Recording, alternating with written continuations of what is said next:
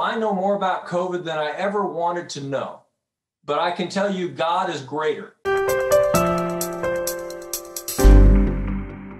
Being a COVID health expert, I just want to ask you to share with our viewers today maybe your thoughts on everything going on with the pandemic. I know that many people are feeling overwhelmed with just information from so many different areas and trying to keep up with what's happening. Share with us your thoughts on what's going on.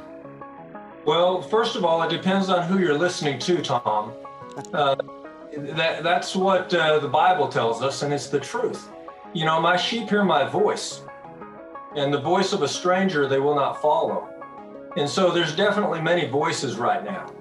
And our God has never left us helpless or hopeless, and we're not helpless now, and we're not hopeless.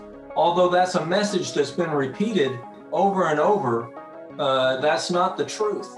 And what we're seeing with thousands of patients with this treatment strategy is that they're recovering almost every time. It's almost immediate responses to the treatment during the first dose.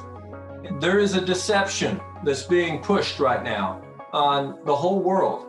And you can tell when someone is lying, because if they say one thing and then they say the opposite a couple weeks later, or they keep flipping and flopping, then not everything can be true. So you can start to measure, use discernment, and tell, is this message the opposite of what that same voice and that same person was saying a couple weeks ago or a couple months ago? And start to filter things that way. But everything can be filtered through the Bible. God still answers prayer. The reason patients are going in the hospital and getting oxygen is because of acute lung injury.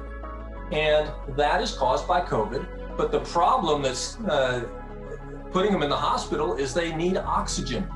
Their lungs are injured.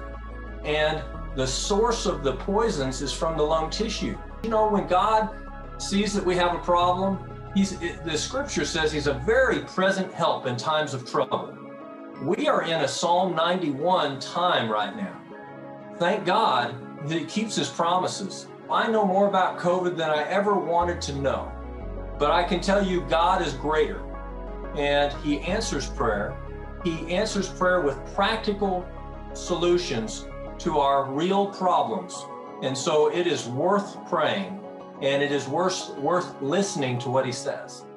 Hey everyone, hope you enjoyed the video. To see more like this, be sure to hit the subscribe button below, get all the latest content from TCT Ministries. We'd love to pray alongside you for God's blessings in your life, so you can email your prayer requests to prayer@tct.tv or click the link below and submit your request at tct.tv. God bless you and thank you for watching.